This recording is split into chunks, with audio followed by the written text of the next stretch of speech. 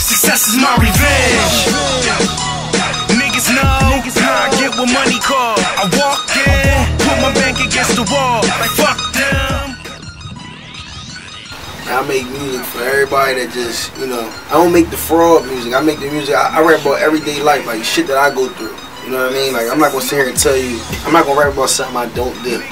Like, I'm not really the type of nigga that I can't sit here and talk about busting somebody in the head and, you know, I don't kill 150 motherfuckers in my songs and all that type of shit. Like, I rap about what I do, like daily life. Like, you know, I got a job, you feel me? I got a son, you feel me? Just everything I do every single day, that's what you gonna hear through my music, you feel me? I always was into music, but I never was the type of nigga, like, I don't really know when I started rapping. Like, I know I just started writing raps, and then the first time I knew I could rap was with my man Chiz. Shout out to Chiz. He started in the basement, you know, we started making our own little CDs with the little ass computer mic, and just from there, like, that's really how it started. You want to take it back, like, what really put that shit on for me, right? The whole Rockefeller movement is what really was like, oh, this is it, like, you know what I'm saying? Watching, you know what I mean? Big Beanie Siegel fan, crazy Jay-Z fan, all of niggas, the whole state property, all that shit was an influence to me, like that really like Dipset, like the whole Jewels and Cam, like the whole Rockefeller as a whole. Like, that just kind of like molded me into music. Like, that's when I was like, this is what I want to do. You feel me? Like, that's what really put me on. Nowadays, I listen to everybody. I'm not a music hater, but none of them really make me get into my bag because I'm my own artist. So I don't want to be like none of them, or I don't want to be like nobody that's in the game right now or none of that. But, you know, Rockefeller is what really like, that was my main, they had my ear.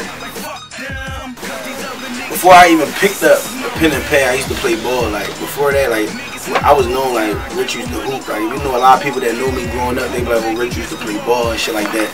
You know, so, of course, playing ball, even though I barely do it now, but, because I be so focused on this, and, you know, taking care of my son and shit, but, play ball. Shout out to the whole team, Philly.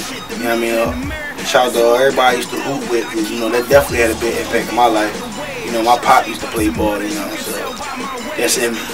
So, you know, play ball, rap. I ain't really big on the video games. I'm type ass, but, you know, regular shit like that. Like, I like to chill, you know. Females, man, with ball, rap, and females. That's what I was into. I cut hair and everything, but that happened from playing ball.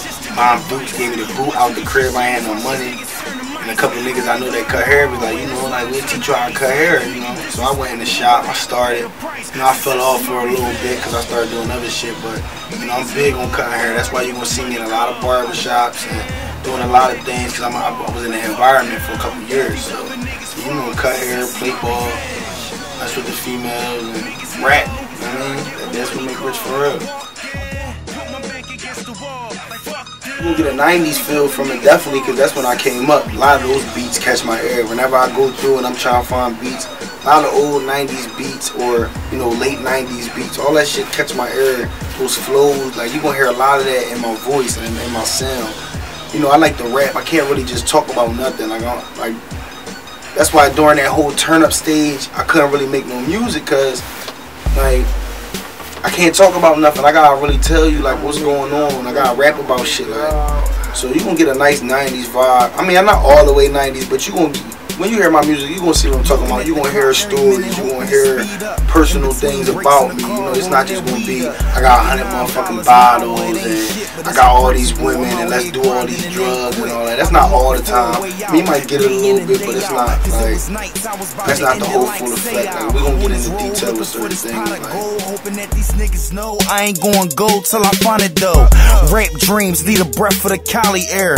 Grind hard, need that money longer than Stolly Bear. I kill in overtime. I got that Kobe grind.